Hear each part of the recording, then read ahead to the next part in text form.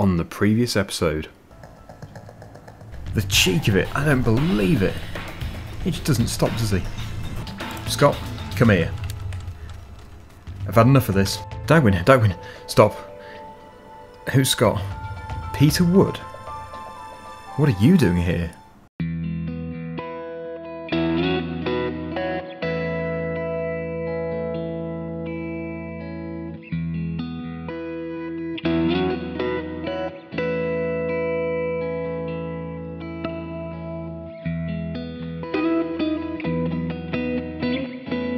Hello everybody and welcome back to the farm.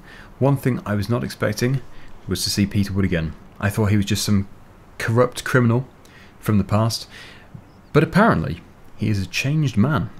So I'm going to give him the benefit of the doubt. It's actually been over 2 years, or about 2 years since we last saw him. It was Christmas a couple of years ago that he was committing all this insurance fraud and all that sort of stuff. But yep, he said that he has sorted his life out and everything is back on track. So I have no reason to doubt him. In fact, if it wasn't for him, I wouldn't be where I am today. So yeah, I have given him the opportunity to use the guest room. He took me up on the offer and he is now resting, so we're going to leave him to that. But yeah, hopefully later I'm going to be able to speak to him and find out exactly what he was doing at the horses, because I'm sure if he was looking for me, he would have just come to the house. So that's kind of weird. He has a bit of explaining to do. As for Scott, well, he was never seen. I thought it was him. It really was a real shock. Okay, so what I need to do is give the sheep some food. We'll just head around the corner. We'll get the 390T fired up. And here, of course, is my slurry spreader, which we bought in the previous vlog. Got a fantastic deal on that, and I'm so pleased that I bought it. It's just going to come in handy so much. It's got already working with. Obviously, it's brand new. But you can't really keep it clean. That's impossible. Its job is to spread slurry. But yeah, it is going to be used so much over the next few years, at least. But I think I do want to make sure that the pigs have enough straw, as I do need to have quite a bit of solid manure as well. The slurry we put on the grassland in the spring, but the solid manure is required for the greenhouses, so yeah, in fact they might already have produced quite a bit. If they have, we'll get it scooped up and taken to the greenhouses. Even if the greenhouses don't need the manure yet, it's fine, we can just start to make a pile up there. Okay, so let's just go and grab a bale and put it next to the trough, and then we can pull some grass off by hand and then probably put the bale back up here, because I find it highly unlikely that they're going to require a full bale. Although we do have quite a few sheep, they don't eat that much and they are still grazing a bit. There's a bit of grass left on the ground, but the consumption will start to increase. Okay. Right, so they have the hay that they require. The water troughs are all full for the horses, the sheep and for the pigs. Okay, we'll just pop it back in the shed. Yeah, although it doesn't look like there's that many bales here, there is enough there to feed them for a very long time, probably a couple of years, because overall they don't really consume that much. Unlike cows and the pigs, actually, they really do eat a lot. I don't know if I'll ever have cows, probably not. I don't really have the space for them. But it's a possibility for the future. Okay, so let's just go and check everything over here. I did leave the gate open, because I've already been there this morning to do the water. But I think it is time just to shred a bit more straw. So we'll get the straw shredder attached. And I really do need to find a shed for it. Now it is winter, I don't want to have it outside. Now I think it would be wise to go and speak to somebody who works at the stable. Because as one of my, in fact several of my vlog viewers pointed out, the first night where we had the Land Rover which tried to run over me, or at least just drove through the gate, that was definitely not Peter Wood. that was Scott. So that was only a couple of nights ago, meaning that he is still going to be most likely looking to steal Jet, or whatever he's trying to do. So I want to try and find out a bit more information about him. He does seem to be a threat. Okay, just get that put into there. And I could really do with a bucket to muck them out. There isn't that much there yet, but it's going to start to accumulate. We want to keep it nice and clean. Okay, let's just put this in here. As for the grain, I don't have a date yet for when the lorry can come and pick it up. So it's just going to be staying here for now. It's not really a priority because there isn't much. In fact, it could even stay here until we harvest next year. Since we have canola, which is just there, and we have oats, I think it is. Or we're going to have oats. We don't have oats yet. Okay, right. So, let's just go and grab a bucket. We'll make it nice and clean. And then we'll see if Peter Wood is up. And we'll try and get to the bottom of what exactly he is doing here. It's a mystery.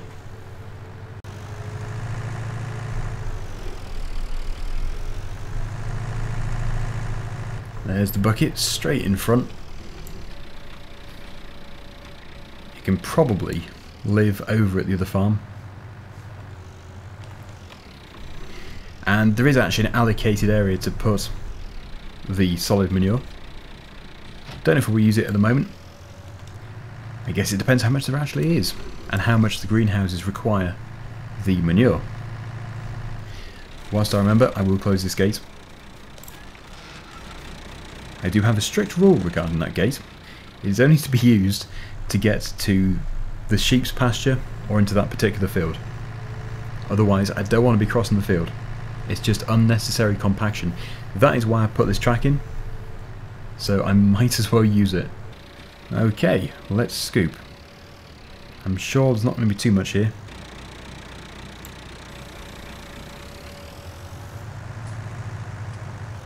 Bucket load number 1. Yes, I think I'll put it here for now. But I might not make a habit of it. I think I'll probably just take it straight up to there.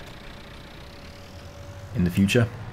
I should probably get an allocated trailer. A trailer dedicated just to moving manure.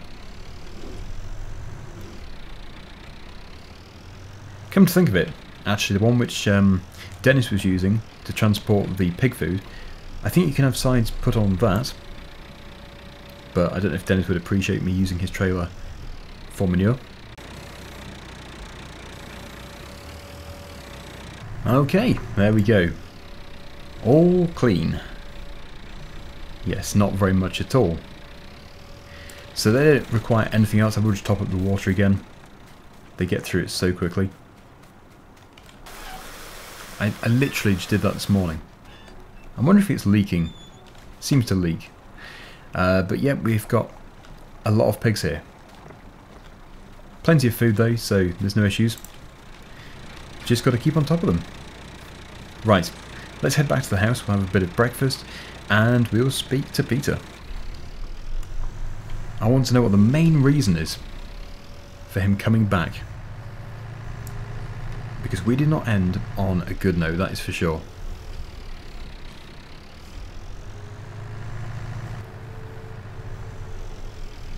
Okay, give Daggerwin some breakfast as well.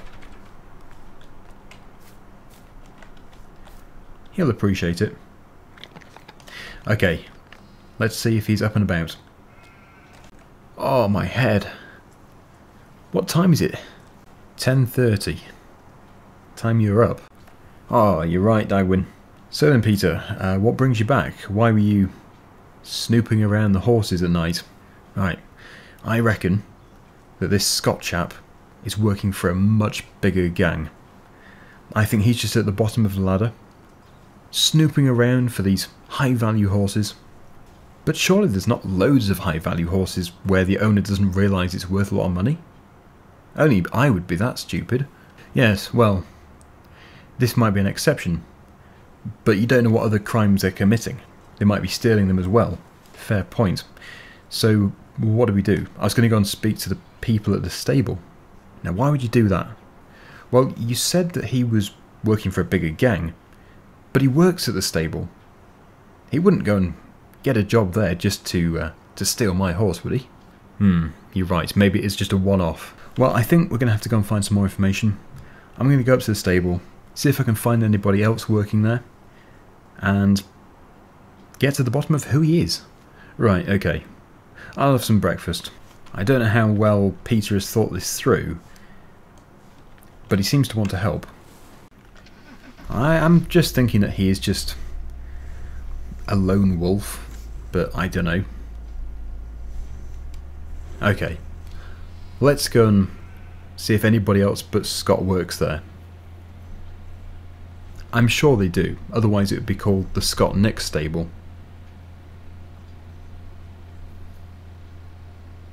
What I'm looking for is somebody who owns it or manages it.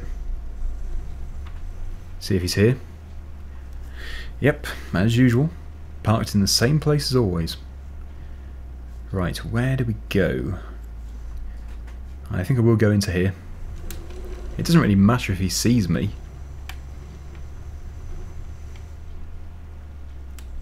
Let's just park here.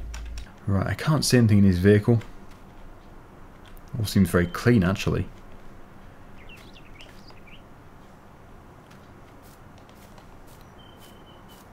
Well, there's some other cars here. Well, there's a car here. So maybe somebody is working inside. It's all very quiet. Deserted. This is strange. Let's see if anybody answers. Oh, hello. I was wondering if I could ask you some questions about Scott. I believe he works here. Scott? You must be talking about Mr. Nix, our cleaner. Your cleaner? That's right. What can you tell me about Mr. Nix? Not much, really. He's a part-time worker here, and he cleans the stables. It's funny, really, because he don't really like horses. I think they scare him. He doesn't like horses. Now that's interesting. What's all this about? Is it okay if I practice my horse riding here?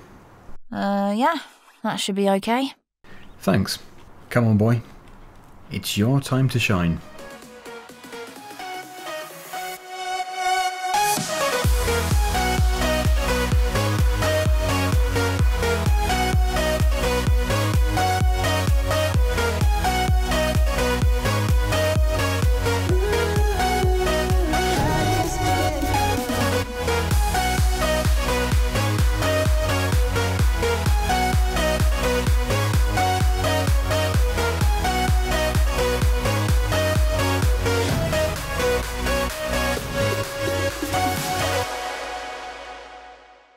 So are you going to tell me what this is all about now? Can I trust you? I guess. You really don't know what Scott Nix is up to, do you? No. This is Jet, and although I don't know his actual value, I do know he is worth a lot of money, and Scott knows that too. But, as I said, Scott hates horses. Yes, but that doesn't matter. He just wants to buy the horse cheaply, but legally, and then sell it on for a fortune. He doesn't know that I know that Jet is valuable. Oh, I see. He does seem kind of weird. He never smiles and is always angry. He keeps visiting Jet in the dark. The plan is to catch him in the act and then pass him on to the police. Can I ask a massive favour from you? Okay. Next time he leaves here, in the dark, please can you text me and let me know he might be coming? Sure. Sounds like a good idea. Thanks. You're a great help. Sophie. Thanks, Sophie. My name's Daggerwin. Nice to meet you. Well, there we go, Jet. You're back. Yeah, amazing. He is an amazing horse. He really is. He must be worth an absolute fortune. I'll have to get him valued. Anyway, let's go and pick up the truck, and I think I will go and speak to Dennis. It's unlikely that Scott is going to strike during daylight hours, as I mentioned before. but there is always a chance of it. So now that we've got Sophie on our side, that's just fantastic. I think she understands now who Scott actually is. Well, we don't know fully who he is. Just that he's very interested in getting a horse cheap or possibly for free. No sign of him. Can't see him anywhere. So my JCB is still in the same place as before. So we could go the back way and jump into it and then block him. But I think, yeah, just to begin with, I want to go and speak to Dennis, because it's thanks to Dennis and whoever it is in the care home that we know that all this information about Scott. Because the person either knows him or knows somebody who knows him. Getting inside information. Now as for food, I did buy some yesterday, and I've got my potatoes, which is always good. So I don't think I need to buy any more at the moment. The potatoes are fantastic. They're so really nice potatoes to grow. I think we're going to grow some more next year. Okay, here we are. We're going to have to wait for Dennis to be ready. Okay, the worker here just said hold on a few minutes because he's a bit busy. I think he might be in the bathroom. Hey up, Daggerwin. Ah, Dennis. Good to see you. How have you been? Oh, well, you know, alright. To be honest, I'm enjoying it here. Well, it's really good to hear, Dennis. Now, I've just got one thing that I need to ask you. You know this man in the care home who knows about Scott? Oh, why? Well, could I ask you a few more questions about him? Oh, go ahead then, Daggerwin. Can you tell me who he is and how he knows all this information about Scott? Well, from what I can understand, I think he used to be a private detective. Seriously? I'm not sure, actually. Unless that was a dream. He knows so much about everything. Oh, I see. So he might have been a private detective, or he might have not, depending on if it was a dream. Aye. But what I can tell you is he does crack some good jokes. Do you want to hear one? I'm a bit busy, Dennis, but go on. A man walks into a pub, which is all filled with smoke. Now, he inhaled, and all the smoke disappeared. How is this possible? He opened a window. Oh, blimey, Daggerwin, use your imagination. No, he inhaled the smoke, and then said, I'm an ex-Tractor fan. Ah, he's an ex-Tractor fan. I get it. I get it. Very good. Has he won any awards for these jokes? Well, how should I know, Daggerwin? Right, what else did you need? That's everything, thanks, Dennis. Yeah, make sure you look after yourself. That I will, Daggerwin. Okay, right. Well, we didn't get very far there, but he might have been a private detective. It makes sense, I suppose. I think I'm going to go back to the farm and rest, have a bit of food, and then we'll wait until later. We'll get into position, and then we'll see if Scott is going to strike. If he is going to, with a bit of luck, we can catch him.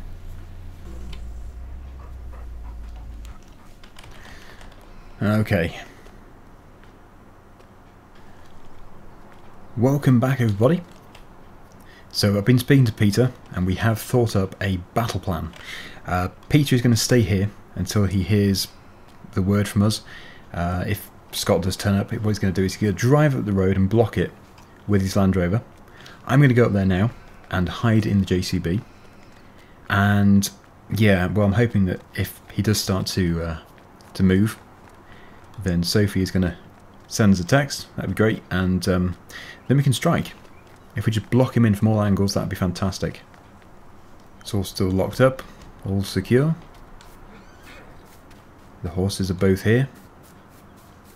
The sun is going down. Okay, so let's walk over here. And we'll come sit in the JCB. You can't see it. It's completely hidden. So, provided I don't have any lights on, we should really be disguised. Or hidden. Should still be here. Yep, there it is. Nobody would even think to come up here. It's just private land. Right, so it's quite cold, and I can't have any lights on or the heater, so we're just going to have to sit in here and wait. This just seems ridiculous, but what can we do?